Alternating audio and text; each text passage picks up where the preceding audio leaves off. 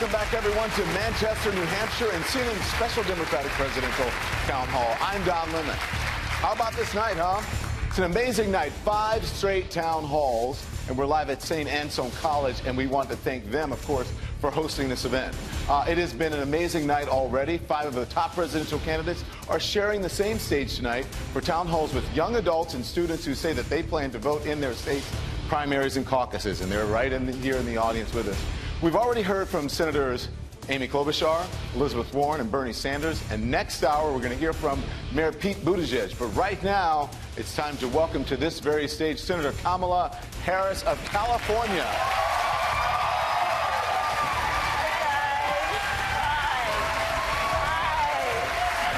Good to see you. Good to have a seat. Thank you. Wow, they're happy to see you. Yeah, well, let's get to it because we want you to get as much out of the next hour, both of you, great. all of you, as possible. So let's start with what's dominating the news right now, and you know that's the fallout from the Mueller report. Yes. We have a question from, her name is Carla Alvarado. She's right there to the right, and Carla is a senior at Harvard University from Massachusetts. Carla? Good evening, Senator Harris. Thank you for joining us this evening. In light of Mueller's report, do you believe the Democrats in Congress should reconsider their position on impeachment? Well, it depends on who you're talking to and what their position is. But here's how I feel about it. And thank you for the question, Carla. Look, for those of us who have been following the investigation and have seen any part of that report, it is very clear that there is a lot of good evidence pointing to obstruction and obstruction of justice. And I believe very strongly, first of all, let me just be very clear about the table set. I believe that we need to get rid of this president. That's why I'm running for to become president of the United States. So that is part of the premise, obviously, of my point. But I think we have very good reason to believe that there is an investigation that has been conducted which has produced evidence that tells us that this president and his administration engaged in obstruction of justice. I believe Congress should take the steps towards impeachment.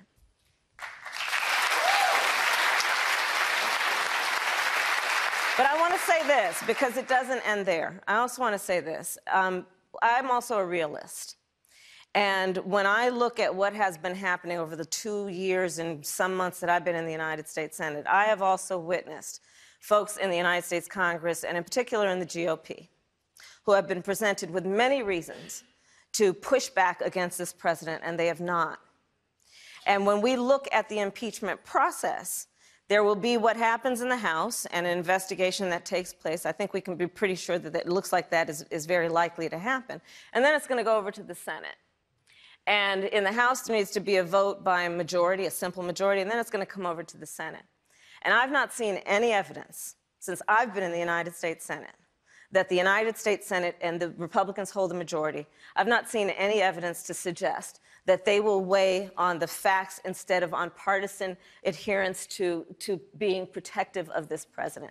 And that's what concerns me and what will be the eventual outcome. So we have to be realistic about what might be the end result, but that doesn't mean the process should not take hold.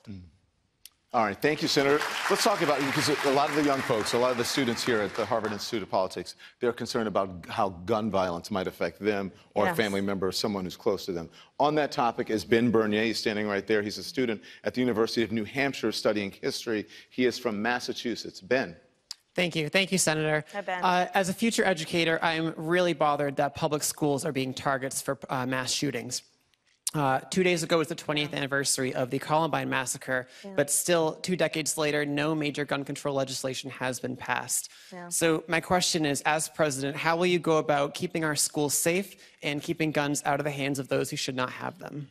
Thank you, Ben. And I'm sure that there are plenty of students here who, while you were in high school, even middle school, that you had to participate in a drill, right? Where you were convened and your teachers taught you about how you need to go and run in a closet because there may be a mass shooter roaming the hallways of your school. And in our America, that should never have to happen. Conversations take place every night. Conversations take place every night between students and their parents. Why do these things have to happen? Why do we have to have a drill like that? To which, of course, the response is because there are people in Washington, D.C., supposed leaders, who have failed to have the courage to reject a false choice which suggests you're either in favor of the Second Amendment or you want to take everyone's guns away. Supposed leaders in Washington, D.C., who have failed to have the courage to recognize, you know what, you want to go hunting, that's fine. But we need reasonable gun safety laws in this country, starting with universal background checks and a renewal of the assault weapon ban. But they have failed to have the courage to act. So, Ben, here's my response to you. Upon being elected, I will give the United States Congress 100 days to get their act together and have the courage to pass reasonable gun safety laws. And if they fail to do it, then I will take executive action. And specifically, what I will do is put in place a requirement that for anyone who sells more than 5 guns a year, they are required to do background checks when they sell those guns. I will require that for any gun dealer that breaks the law, the ATF take their license. And by the way, ATF, alcohol, tobacco, and firearms. Well, the ATF has been doing a lot of the A and the T, but not much of the F. And we need to fix that. And then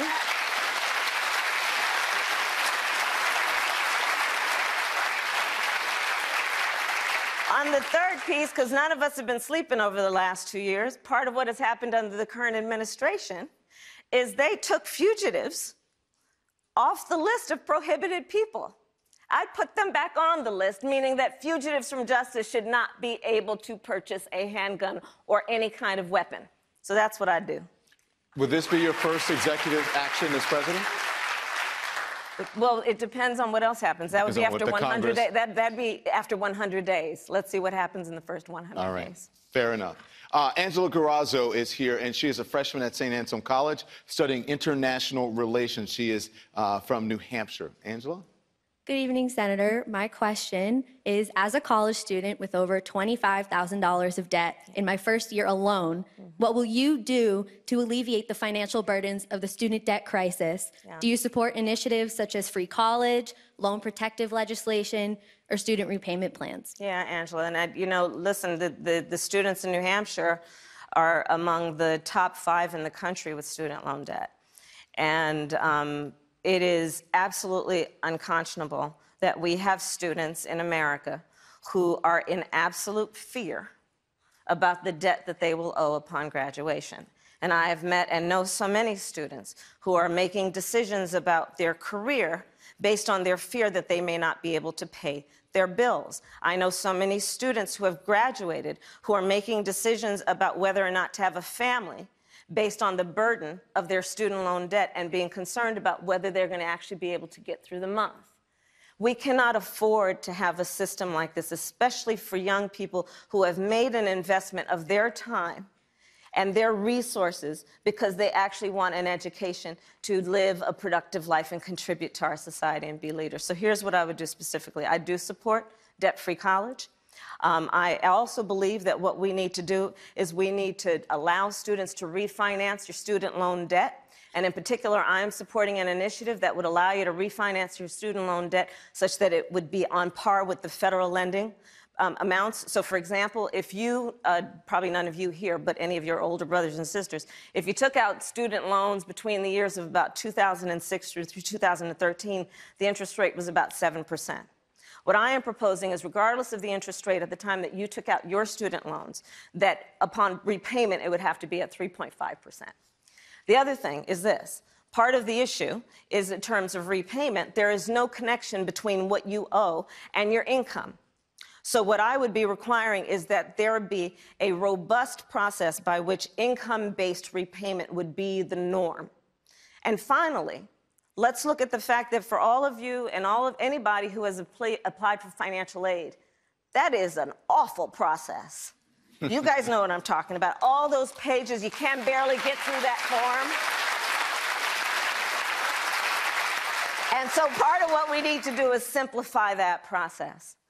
But we have got to do a better job in this country because, you know, I look at something like, for example, teachers. You know, I've been spending a lot of time, I think a lot about education in terms of every aspect of it, from student loans to what we need to do to pay our teachers their value.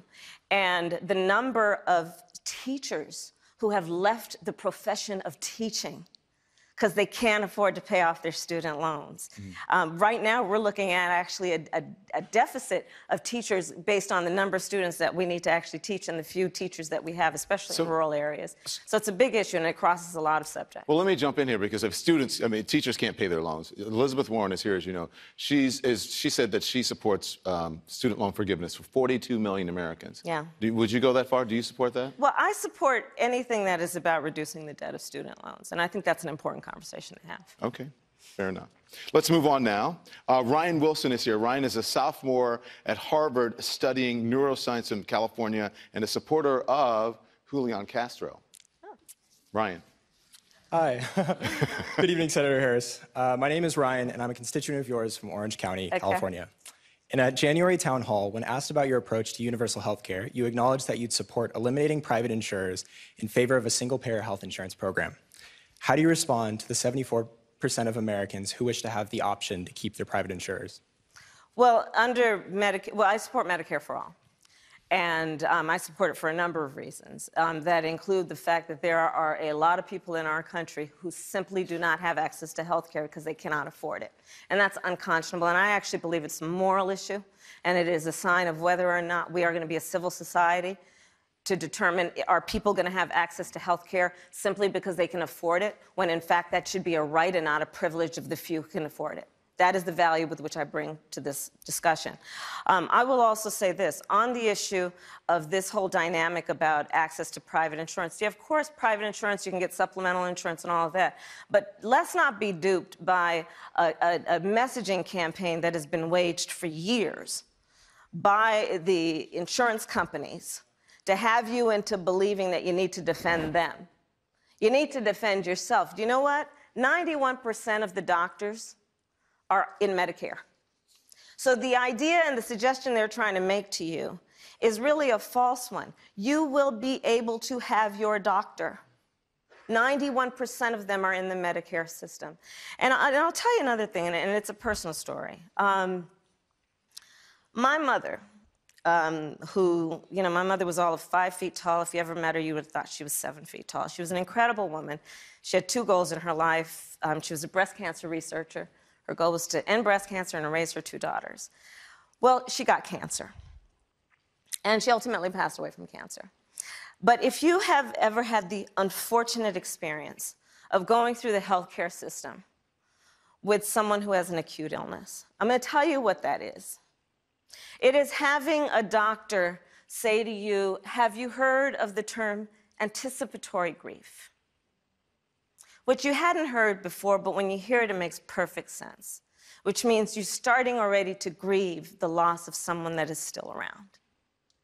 You have the experience of going in and out of hospitals, helping someone who is frail and weak, in and out of cars to get into a hospital. You look at medical charts, and sometimes the medicine jives, sometimes it doesn't. Sometimes people are paying attention to this is the medication that causes drowsiness they don't want or pain that they can't bear. You go through the process of worrying about, is there something I can cook that will make you be able to eat and hold down? You go through the process of being concerned that somebody who is on chemotherapy, are their clothes, can I get you something that's soft enough that you can wear that will not irritate your skin? Now, thankfully, our mother had Medicare. But for people who are going through this process, which they are every day in America, for them to also have to be concerned about how they're going to pay that bill is unconscionable. And that's how I feel about this subject.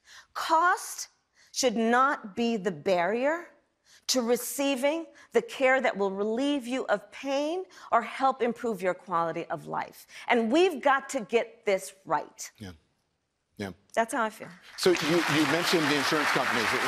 You don't feel like you have to defend the insurance companies. No, I don't have to. So the bill that you co-sponsored, it would effectively eliminate private insurance. Is there room for private insurance in a...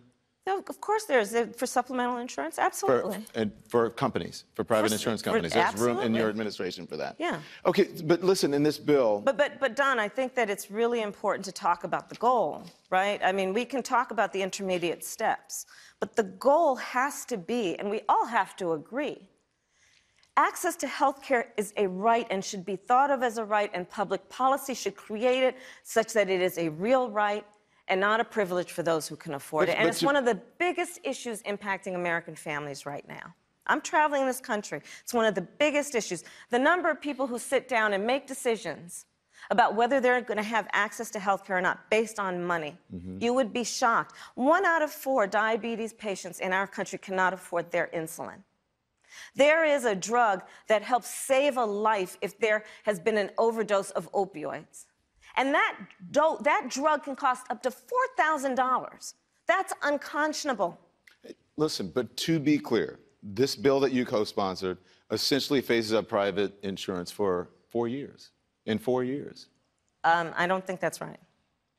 That's what the studies show, that it would phase out Which private bill are insurance. you? I'm actually supporting the bill that you co-sponsored. Medicare for All? Yes, we're co-sponsored with Bernie Sanders. Medicare for All would effectively eliminate private insurance. It would essentially phase out private insurance companies as the main source, but there would still be supplemental. There'd still be access to supplemental insurance for whatever is not covered. But let's be clear about it.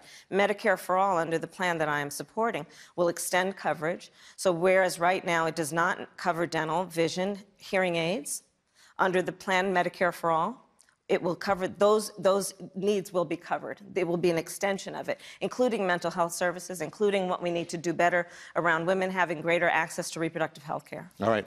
Now, the Green New Deal. Yes. The Green New Deal. Everyone wants to know about that. Max Ratner is originally from Massachusetts. He is now a student at St. Anselm College right here. Last summer, he interned for Senator Ed Markey. Max, what's your question? Senator Harris, thank you for taking my question. Thank you, Max. The Green New Deal is not a law, but rather a memorandum that has no actual legislative effect. It's been characterized as expensive, divides Democrats, and has no chance of passing through Congress in its current state. Why do you support it? I support it because I to my core, know that the climate crisis is representing an existential threat to who we are as human beings. We have had supposed leaders who are buying science and pushing science fiction instead of science fact, and this is to our collective peril if we don't take this matter seriously with a sense of urgency. Why I support the Green New Deal is because it does that. It puts timelines in effect. It appreciates that we need to take this seriously, and the clock is ticking every day on this issue.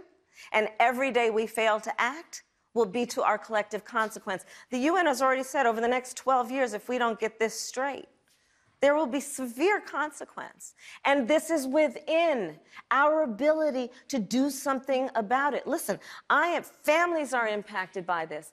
You know, children, seniors, we all need to drink clean air and drink clean water and breathe clean air. And, you know, don't drink the air. You look at farmers. Farmers are impacted by this climate change. You can look at the firefighters in California who are impacted by climate change. Across the board, people are being impacted by this. Let's also look at the fact that we have, in so many states, great work that is happening that is actually contributing to the economy around an investment in renewable energies. The Bureau of Labor Statistics came out with a list last year of the top 20 jobs that are going to see the greatest amount of growth in our country over the next 10 years. Number 1 and number 2, installation and maintenance of wind turbines and solar paneling. Let's look at it in the context of what we know to be true about water. Water is a precious and diminishing resource on our planet. When you look at what's happening around shifting populations around the globe, climate change is one of the main factors in what is happening. There was a time, and still to this day, where we're fighting wars over oil. In a short matter of time, guys, we're going to be fighting wars over water. Part of what we can do with the Green New Deal is have a sense of urgency on all these matters, including the precious nature of water and what we need to do to be smarter on public policy. I think, for example, that we need to really diversify public policy on water with an equal emphasis on recycling, on conservation, on capture of water, storage of water, desalination. We need to invest in electric cars. We need to reduce greenhouse gas emissions. All of that is in the Green New Deal. And you know the greatest thing about it that I am really enjoying? It is causing these conversations to happen around our country in a way they've not been in the last few years. And hopefully everyone is understanding that so much of the harm we are doing to our planet is caused by us as human beings. And the solutions will be because we change our behaviors. without much requirement of change to lifestyle, and it will be urgent in terms of the work we need to do and the approach we need to have, but we can see success. We've seen it in California. In California, we made a decision that we would go back to the 1990 standards in terms of emissions by the year 2020, and we've already met those goals. This can happen. We can do it, but there has to be leadership in our country, and that is one of the main reasons we need a new president of the United States. All right. So, speaking of air and water, why don't we take a breather, get a sip of water, and we're going to be right back with more of CNN's Special Democratic Presidential Town Hall event. Make sure you stay with it.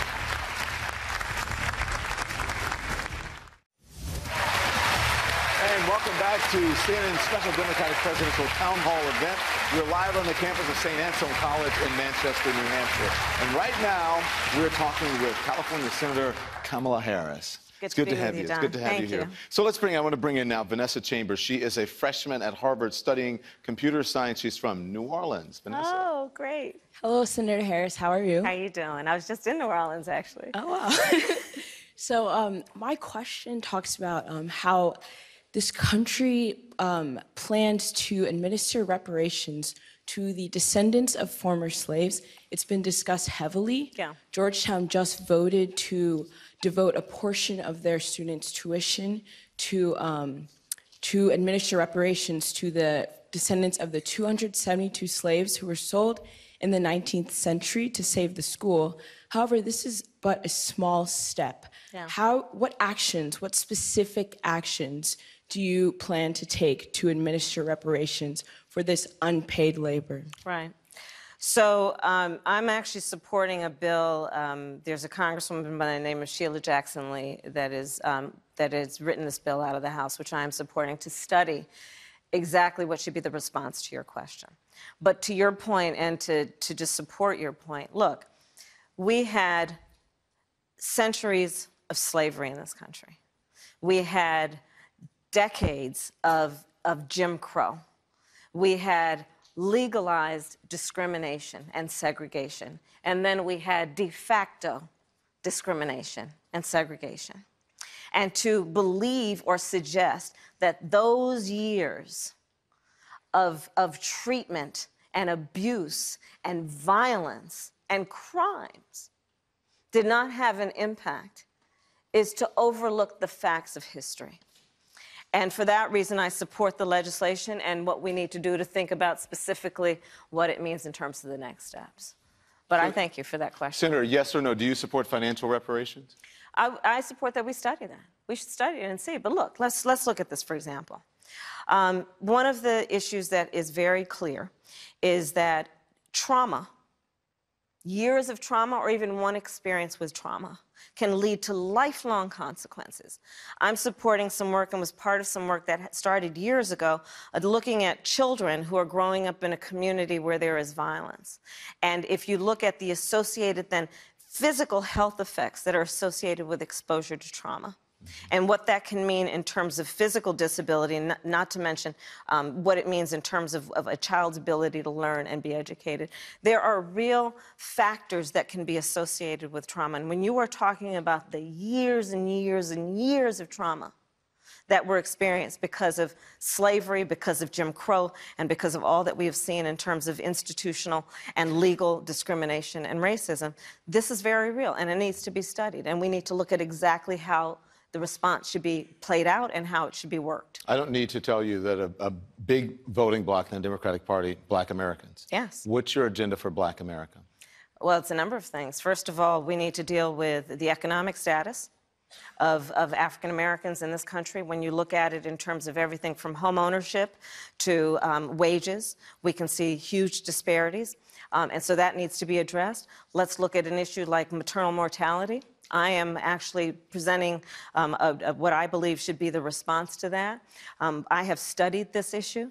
Black women are 3 to 4 times more likely to die in connection with childbirth. And when you study the issue, it becomes very clear that it is regardless of the socioeconomic status of those women, it is regardless of their educational level.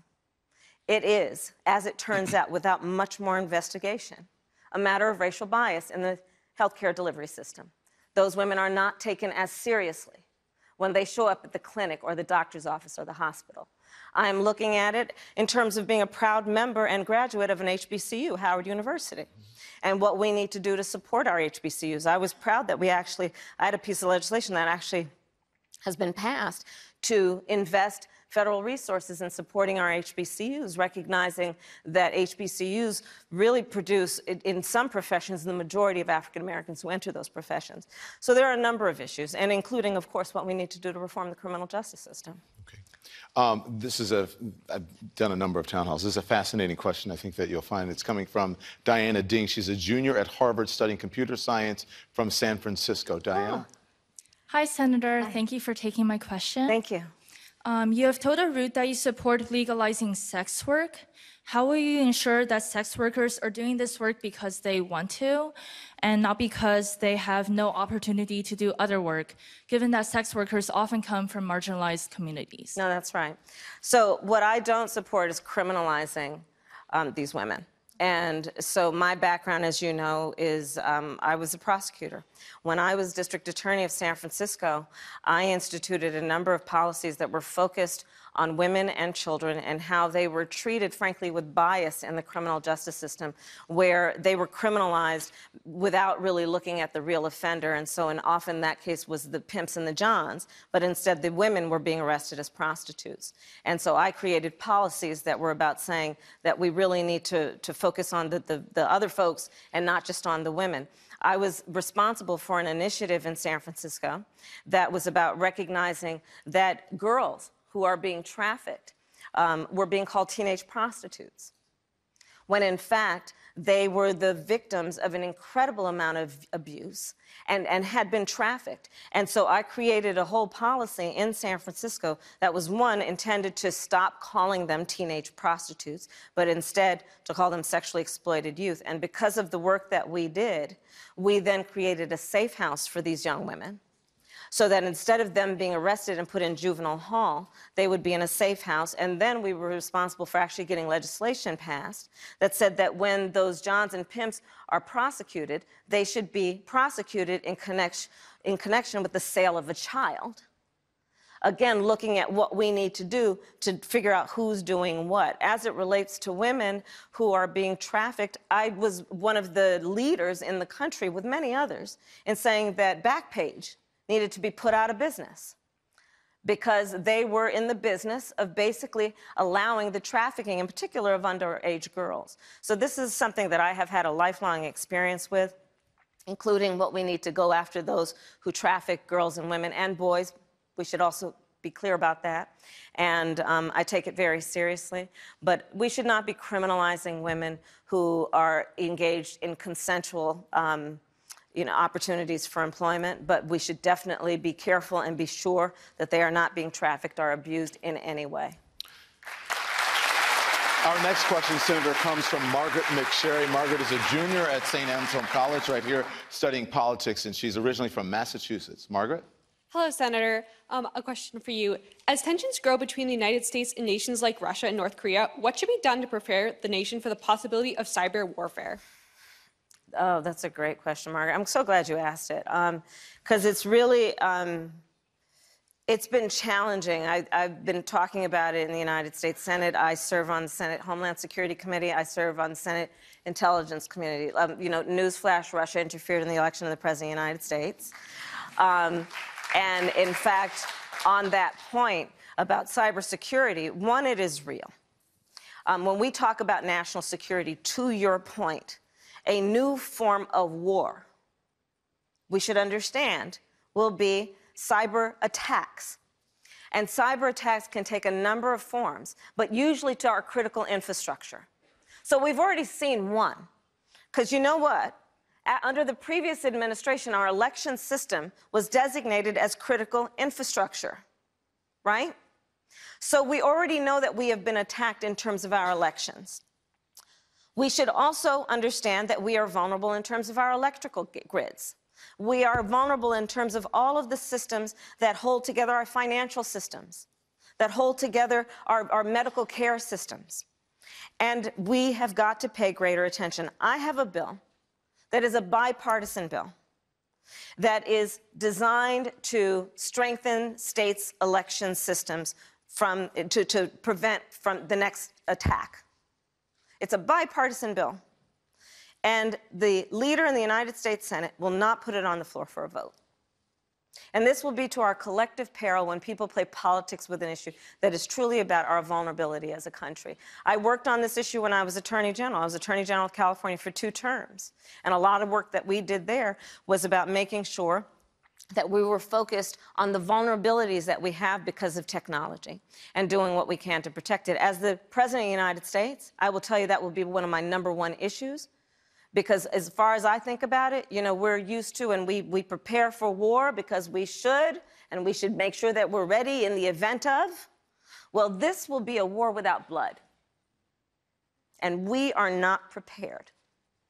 And we must be. But we cannot be in denial, and this President of the United States is in utter denial about the realities. From the vulnerabilities of our cyber system to the vulnerabilities now of children, it's something I know that is important to you. I want to bring in Nicole Cinders. She's a student at Harvard Graduate School of Education, originally from Oregon, and is a supporter of Mayor Pete Buttigieg. Nicole? Hi, Nicole. Thank you for being here tonight. You recently mentioned you regretted the California truancy law that arrested parents for frequently absent children. Are there any other laws or policies that you regret as a prosecutor? And what actions, if any, would you take to remedy this as president? So let me be clear. I absolutely believe that children have and should be thought of to have a constitutional right to an education. And period. So the truancy initiative that you're referring to was started by me when I was DA because I took a look at who the homicide victims were who were under the age of 25. People were just used to these young men being killed. And I said, wait a minute, instead of just responding when they are killed with putting more police on the streets or having gang enforcement strategies, why aren't we asking the question, who are they? So I asked that question, who are these young men who are under the age of 25 when they are being killed? And I quickly learned that 94% of them were high school dropouts. I then looked closer into the issue and learned of the chronically and habitually truant students, up to 40% of them were elementary school students, missing 50, 60, up to 80 days of a 180-day school year. So I decided to take the issue on. And I took the issue on for a number of reasons. One, understanding an elementary school truant is 3 to 4 times likely to be a high school dropout. 70% of the prisoners in the United States are high school dropouts. An African-American man who is a high school dropout and between the age of 20 and 24 is 2/3 likely to be in jail, have been in jail, or dead. So I took the issue on. And I said, what we have got to do is pay attention to the fact that these children aren't in school and put all the resources necessary to get them in school and give their parent the resources, hold the school districts accountable. Why aren't the school districts raising the alarm and putting all the resources possible into getting these kids to school every day? And as a result of our initiative, first of all, nobody went to jail. And as a result of our initiative, we improved attendance by over 30%. And to put a fine point on this, when we look at the issue of education in our children, no child should be overlooked. And this is what the system does, guys. For certain kids, the system really doesn't expect much from them. That is a harsh reality in many places. And so when they're not showing up in school, the system just keeps moving. And I said, this is wrong. Let's put a spotlight on this issue. And let's deal with it because these children have a capacity equal to any child in any other school district. And you can best believe the community where I was talking about, a large part of those communities had an annual income, household income of about $15,000. You think of the children in those school districts that had an annual income of $150,000 or $300,000, you think the alarms would not have been raised if those children hadn't been attending school every day, much less missing up to 80 days of a 180-day school year? That's why I took that issue on. Another issue that I want to talk to you about, this is really important. I'm not sure if you were watching earlier, but Senator Bernie Sanders said that he is in favor of felons being able to vote while serving in prison. He was asked specifically about people like the Boston Marathon bomber, also people who are convicted of sexual assault. And he said, this is a quote, "The right to vote is inherent to our democracy, yes, even for terrible people." Do you agree with that, Senator? I agree that the right to vote is one of the very important components of citizenship. And it is something that people should not be stripped of needlessly, which is why I have been long an advocate of making sure that the formerly incarcerated are not denied a right to vote, which is the case in so many states in our country. In some states, permanently deprived of the right to vote. And these are policies that go back to Jim Crow. These are policies that go back to the heart of policies that have been about disenfranchisement, policies that continue until today, and we need to take it seriously. But people who are convicted in prison, like the Boston Marathon bomber, on death row, people who are convicted of sexual assault, they should be able to vote? I think we should have that conversation. Okay. All right. Thank you. We're going to have more with Senator Kamala Harris from the special CNN Democratic Presidential Town Hall event right here after this break. Don't go anywhere.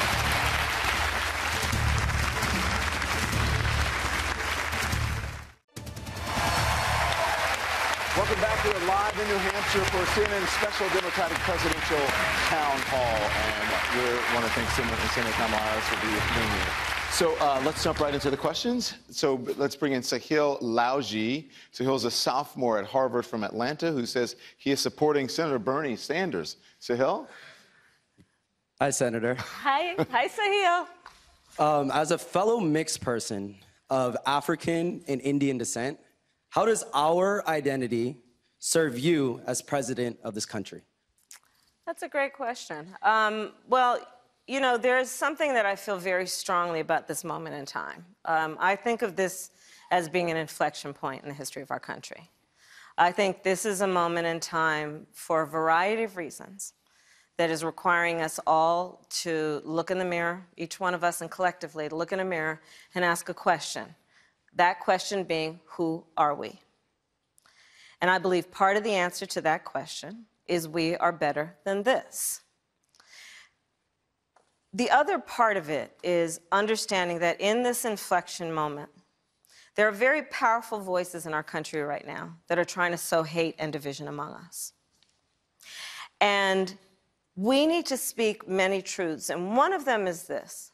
The vast majority of us have so much more in common than what separates us. And I know that to be true. I know it to be true because I've been exposed to many cultures. Right?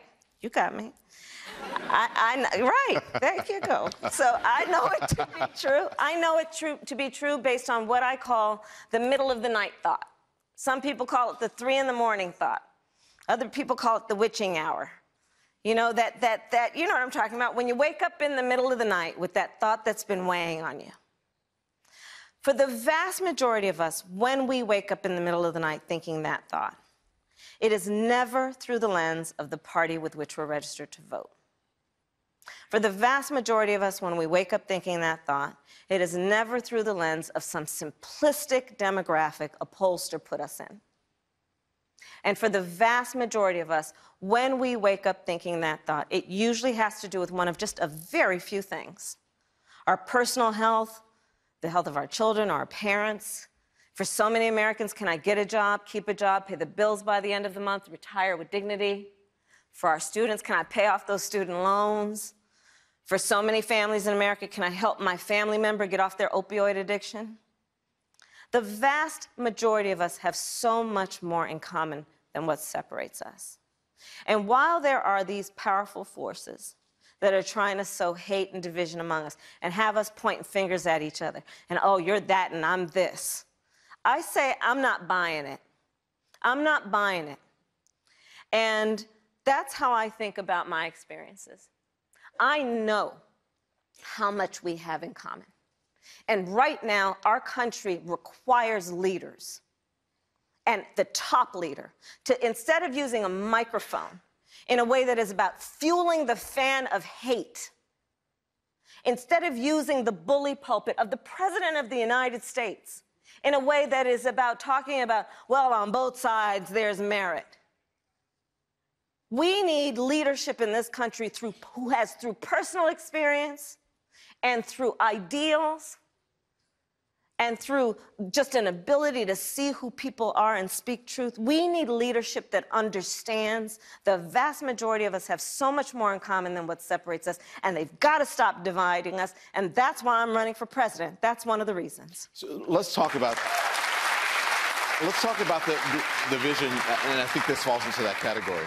Because you have recently said that it would be a trap, it would be a mistake for Democrats to fall into a trap of a conversation about winning back, quote, the guy in the Midwest, which is code, unquote. What is it code for? What do you mean by that? What I mean is that there's a conversation that has been happening among many people, including pundits, that suggests, no, I don't mean you. I didn't think so, but thank you. Thanks for clarifying. I just meant on TV.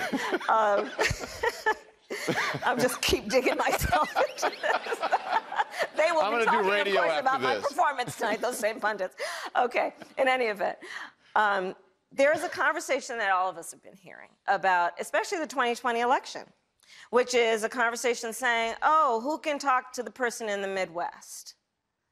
Oh, and I reject that notion that you have one conversation with someone in the Midwest and another conversation with somebody in the South and another conversation with people who live on the coast. I reject that notion, and I think it is short-sighted, and it is actually not connected with where people really are.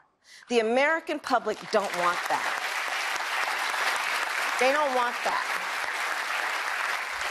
So that's what I meant by that. All right. All right. Let's bring in now Kimberly Morrow. She is a senior studying politics and has worked full-time while attending school at the University of New Hampshire, Manchester. Kimberly, oh, great. Hi, Kimberly. Good evening, Senator. Through my studies as a politics and society major at UNH Manchester, I've learned that women in our country face very real inequalities in the workplace. Women trail men in income, promotion to leadership positions, and labor force participation rates. What do you plan to do as president to level the playing field and empower working women? Well, on day one, we need to pass the ERA, the Equal Rights Amendment.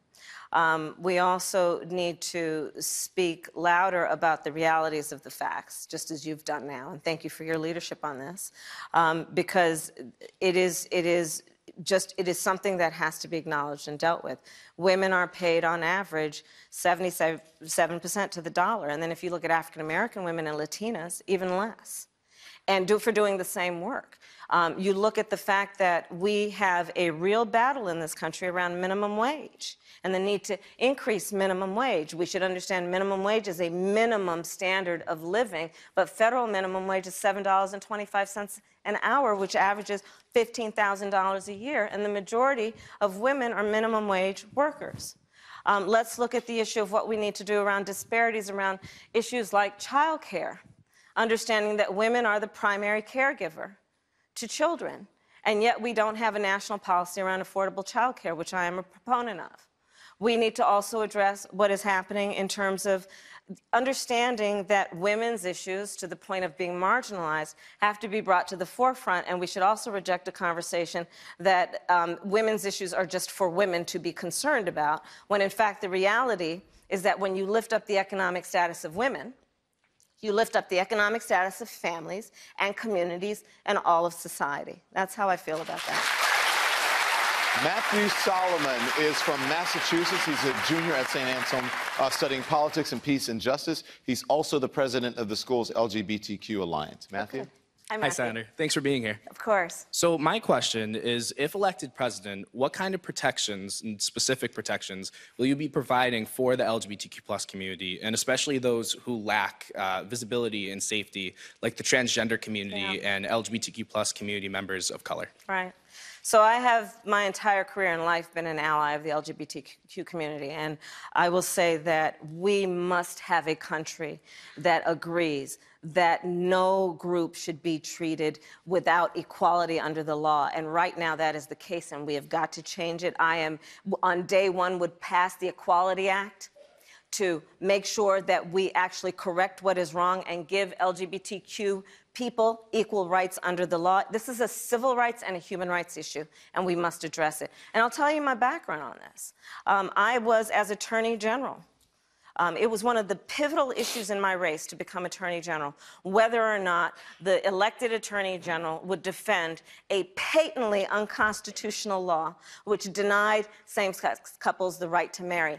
I said I would not defend it because I knew it to be unconstitutional. I won and I did not defend it. Prop 8 went to the United States Supreme Court. We won and the wedding bells rang across the country. I'm very proud of that. I will tell you, back in 2004, when the chatter among a lot of Democrats was about civil unions, I was marrying same-sex couples at San Francisco City Hall. I will tell